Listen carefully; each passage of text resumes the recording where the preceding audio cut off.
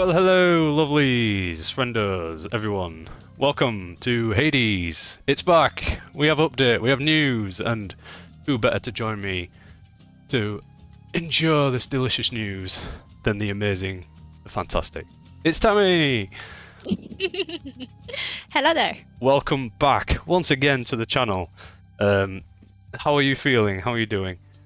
I am very good. I am hyped to be here for more news of yet another beloved game of ours. Yeah. Been a good year for us, hasn't it? Oh, this year's been fantastic. You know what? This year has been such a long time coming. I feel like over the past few years, especially during the pandemic. I mean, obviously the pandemic had kind of held us back a little bit. Yeah. But it is good to be back in form with these such delicious games. Obviously, we've been plowing many hours into Baldur's Gate, but we didn't forget about Hades. We have been patient with Hades. Yeah, how could we ever forget? I mean, you know, it's one of those things. I think we have a deep love for Baldur's Gate, we have a very deep love for Hades, and Hades 2 is just... it's gonna be amazing, and we've got news for you all. Oh yes, so there was a recent, well, I say recent, it was about 2 weeks ago I think, so we are a tad late to this, but yeah. we are talking about it now. But yeah, there was a recent update, and naturally our ears had popped up, and it's like, oh my god, news, anything, just nom nom nom nom, anything. And it's finally here, so yeah, we can delve into the delicious news. So first up, they have announced that early access starts next year in Portal 2 2024 on Steam and the Epic Games Store. There's more details to come on exact date, pricing, system requirements, and so forth.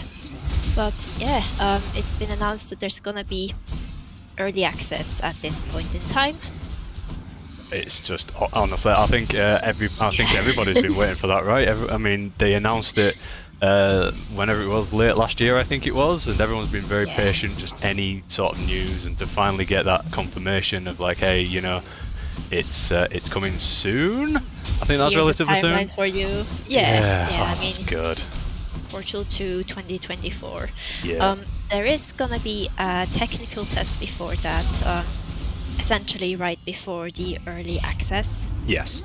That's gonna be with very limited player numbers, very limited amount of, extent of the game that those people are going to see.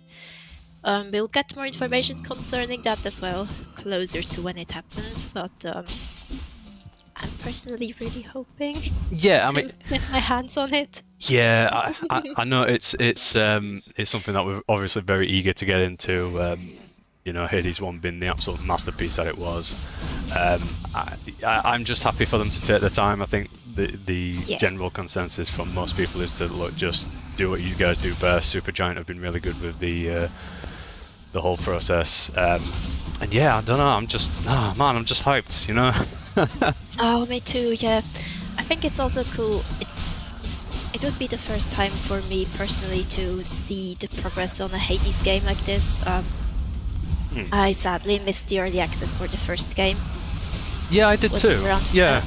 Yeah. I was quite late to Hades actually. It was during one of the Game Awards when it was nominated up for Game of the Year. I don't think it won it the first time, but then I think it won a Game of the Year awards, a different one or something.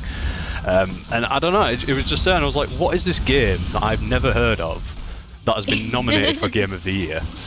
And I just happened to pick it up as a sort of like, okay, well, it's been nominated for Game of the Year, people have been raving about it, so surely it's got to be good, right?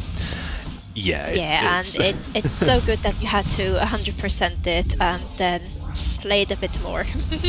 Yeah, I mean, what I'll say is right now there is some background stuff going on, and I haven't played it for a while because obviously Baldur's Gate and all that fun stuff, so I'm a little rusty, and I did just lose a life there to Symphony. But no, this game is a goddamn masterpiece, and I have openly, very open actually, I've said that this is one of the greatest games ever made, and I have no shame in saying that whatsoever. None whatsoever. Oh no, I fully support you in that, honestly. It's a masterpiece. It's phenomenal, and I am so excited for Hades 2. Even just seeing the progress that they will make. Obviously, when it's early access, you're not gonna get the full story arc, you're not gonna get every character. But we already have a good chunk of characters. We know, obviously, the protagonist is going to be Melinoe. We know that Hecate, Morus, Apollo, Nemesis, Dora, and Kronos are gonna be there. Hades, obviously. But yeah. Yeah, I mean, the characters that we've seen so far, they all look fantastic. You know, I mean, they look so good. Every character in this game looks fantastic, but just, I don't know, it's just nice to see that they've sort of kept with the theme of them looking like sexy and just awesome. And yeah, I mean, oh yes, I mean it's just a dream. It's just everyone is hot, everybody's cool. I can't help but fangirl over it because Greek mythology for me is something I really love anyways. Yeah. I'm not the biggest expert on it, but I do have a decent chunk of knowledge, so I mean, it's just, I can just properly geek out over it, and it's the way they do it is so good as well with choosing Melinoe, who is I don't know if you know this, but she's one of the more obscure deities, so they have a lot of room for being creative, essentially. Yeah. So yeah, it's gonna be good. Very, very curious. Yeah, she looks super cool. I'm just excited, honestly, to pick it up. And I think it was a good decision to not keep Zagreus as the main character. Though I'm super curious to see how his role is in the second one. Yeah, I mean, he's sure to pop up at some point. I'm sure they wouldn't keep that from us, right? Oh yeah, right? I mean, yeah, to have Hades as well coming back, and there's some interesting dialogue in the trailer with him mentioning Kronos. Yeah. Yeah, I'm just getting honestly just real good vibes from it. Just the whole villain, and I'm also curious to see how the whole like replayability will play out, because obviously in this it's like I mean, spoilers. He's an actual bad guy, so to say. Yeah. So it's like in this, it's just like, oh, you're constantly fighting your dad is trying to stop you escape, but then spoilers if you haven't played this already. But it turns out you can't actually escape. Who knew? You can't. Who knew that the son of Hades can't actually escape hell? Who knew, right? But yeah, that's the thing for me, is like, how are they going to play that into the second one? Like, what is going to be the arc and the reasoning and the justifying, replaying it? Because I was thinking about that for quite a while, to be fair. I was like, well, one option is literally saying, hey, Kronos has control over time, so Melinoe has to do it over and over again to kind of prevent him from, regaining his power or anything like that. Essentially like a infinite time loop. Yeah. At the same time, I feel like that would be a lot, I don't know, like a less happy ending, if that makes sense. Yeah. Like a lot more of a cramped ending, I guess. Yeah. I mean, it wouldn't be a bad ending as such, but yeah, so I can't really imagine them going with that. No, but I mean... we'll see. I mean, if they do, I won't be angry, but, Yeah, the thing is, for me, I trust them to do good with it. Whatever happens, I have all the faith in the world that they will tell a good story. Oh, yes, definitely. Like, the pedigree that they've got, it's going to be good regardless. Yeah, even just... Sorry. No, it's alright, I'm struggling. Even just the voice acting that we've seen in the trailer, I mean, the original Hades was so brilliant for voice acting and music and everything, and I'm honestly just excited to see the art and the voice acting and see how it develops, and I'm hyped. I think I mean sound and voice acting is something I'm just a huge fan of it, and I think sound design particularly doesn't get as much love as, I mean, obviously gameplay is super important. Visuals, people will always talk about how beautiful games can be, and especially this one, it just looks fantastic. But when it comes to sound design, it's just fantastic. Yeah, and it can get overlooked a bit too easily, but I think it makes the experience so much better. Yeah, absolutely. I made my way. How are you getting on there? I am getting on, yeah. Ooh, I just got a duo boon. Yay!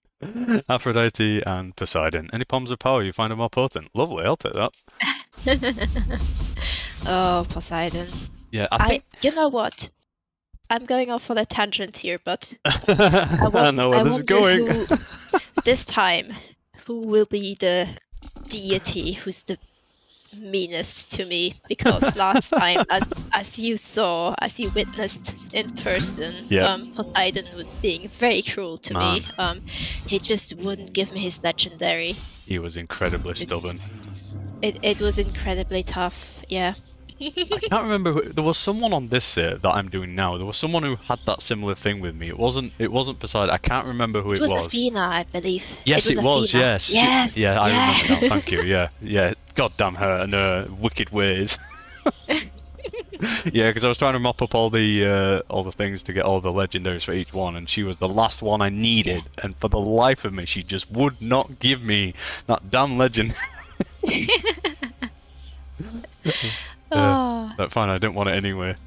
And then she finally gave me it. Oh yeah, but it's good. Yeah, I don't know. Like this is, if anything, it's just an excuse to jump back on this game. And if you haven't played it yet, first of all, why haven't you played it yet? Well, second of all, absolutely do play it. I can't recommend this game enough. It's just, it brought me a love to a genre that I didn't know was there, because I'd never played any game like this before, and this was my first. And my God, I'm glad it was, because what an experience! Oh no, not the Witch's Circle. It's so good. Yeah, I mean, I wasn't really too familiar with roguelike before that, and I've been absolutely loving this.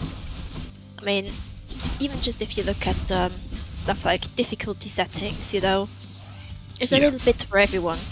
So I'm a peasant, I play in normal mode. There is, if you can't manage in normal mode, if you think you suck at games or something like that, or you just want to relax. Yeah. There's God mode that gives you resistances. I'm sure they will do something similar for the second game. Yeah. And obviously there's what's it called, Hell mode, to make it extra tough. I think so. Hang on. God mode. Is that? No, God mode is the one that opposite. makes you resistant. That's the opposite. Yeah, no, I know which one you mean anyway. Yeah. Let's see. She's good. Yeah, I mean the thing with difficulty in games is that I feel like there's almost like a shame that people put on people playing it on easy. And I don't buy that. I think, listen, if you've bought a game, then you're entitled to play the game how you feel comfortable playing the game. I mean, the game was made with this setting available. If it wasn't meant to be played on easy mode, then there wouldn't be an easy mode. Yeah, it's like no person who just wants a casual time, just wants to chill out is going to go play Dark Souls, for example. Nobody's doing that. Just a relaxing bit of Dark Souls. Yeah, just to chill out, oh man, I've had a long day at work, I feel like just vibing out with some Dark Souls. Yeah, no, that's not a thing. So I think if there is the option there, then more power to you. I'm certainly not going to judge anyone for playing it on easy mode. I personally always go normal first, and then if I really enjoy the game, I might challenge myself. But absolutely not going to criticise or judge anybody if they want to just chill out on a game. And I think the fact that they've put something like that in Hades is, God bless them, so to speak. It's great, and they even gave it a story reason and stuff like that. Like it's good. It's kind of approachable for all kinds of players, and I like that. Yeah. I mean, there's literal, so to say, professional Hades players, and what I can do is, it's insane. Like, phew. Oh my God. I couldn't do it. Like, I suck too much to do that, but oh yeah. I mean, I'm not terrible, but I'm not great, so. Like maxing out all the scores on the run. Oh my God, like that is filthy. Like the max I've got, I did the one to get 32, to unlock the third statue. So I did that, and that was a challenge in itself. And then I did try and have a go at the max one. And I mean, this gameplay does nothing to show you how good I was. I'm super rusty, and I apologise for the terrible gameplay. But back then, when I was playing it all the time, I got fairly decent at it, I think. You know, I was able to dodge and maneuver and do all the fun stuff and do like runs on some high heat, you know, like maybe Yeah. 16 or so, you know, without taking hits and stuff. I was decent, you know. I thought maybe, you know, with a bit of careful and a lot of practice, I could absolutely boss it. No. That max heat is borderline. It is so close to being impossible. There's just that small window of opportunity that you get. Yeah, You no just mistakes allowed, essentially. no mistakes. You need everything to fall into place. Man, yeah. I just remember having a really bad time with that because I couldn't even leave the first area. I was just struggling. Like the closest I got was to Mega, and then she whooped my behind, and it not in the fun way. And I just yeah, I got slapped. And I just couldn't break that. You know. But it was Very fair. Yeah. no, yeah, it's good. It's good that it's there though, because like you say, you know, there are people who play this game the way they do to really challenge themselves, you know, and Oh challenge yeah, they themselves come up they with can. such creative things, and you know, they really become a master of the game. And I mean, more power to them. Yes. I like that there's this whole variety around. Like I said earlier, it caters to every kind of player, and that's awesome. Yeah. You know, it's like the dialogue as well, which is something else I really like about this game, where basically you speak to people and they'll react to certain things that you've done.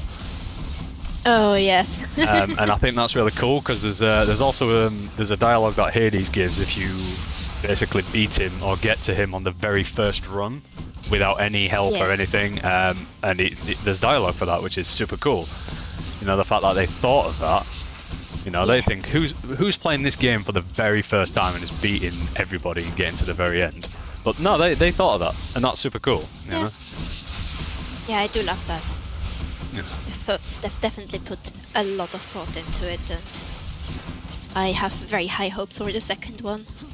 Like, I think it's good that they're gonna take their time with it. I think it's excellent that they're doing early access again, because, like they state in their blog themselves, Supergiant actually put in that they're gonna try and find that sweet spot again, where the game is far enough that, you know, players can actually enjoy themselves, but it's still early enough for them to fix stuff. So Yeah.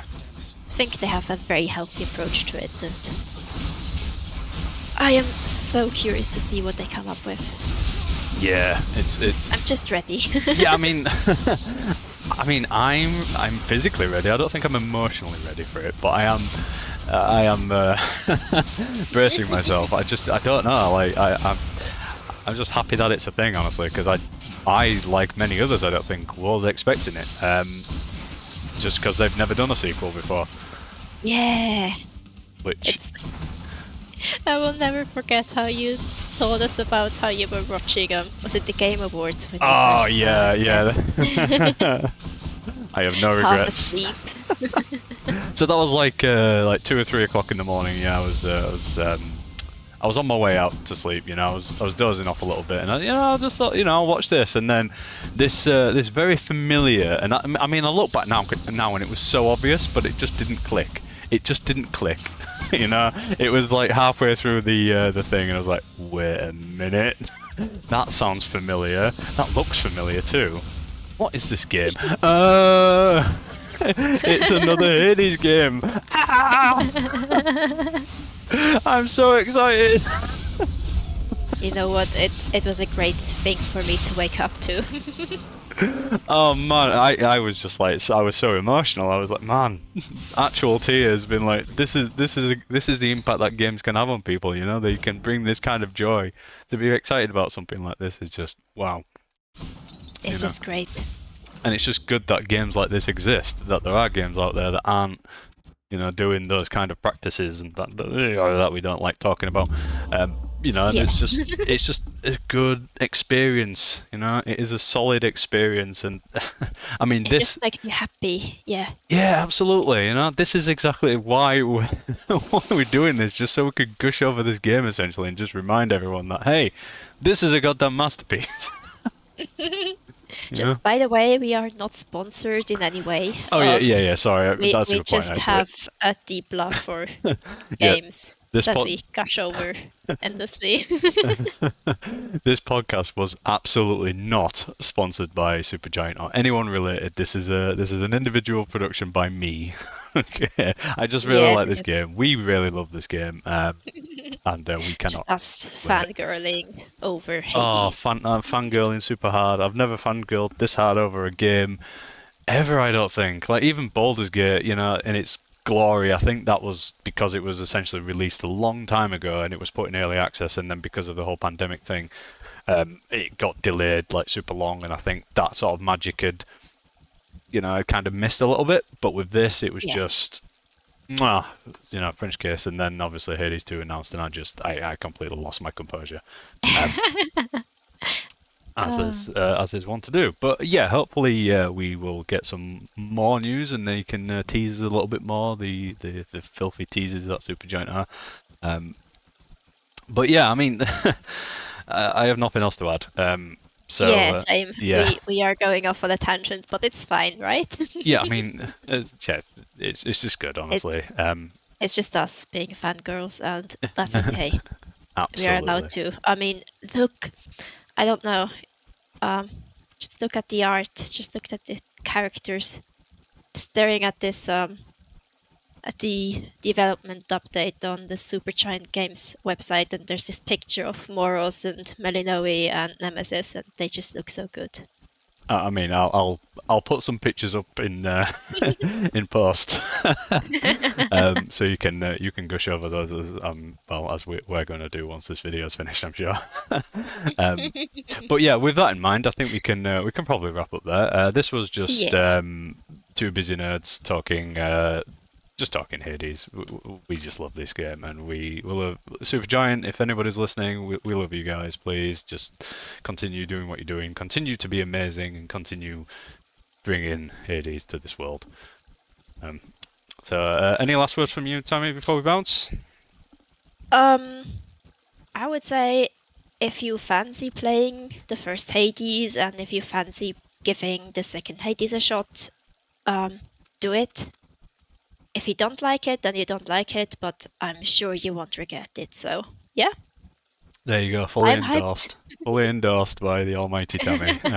But yeah, anyway, with that in mind, thank you so much for watching my below average performance. I do apologise for the screen grab.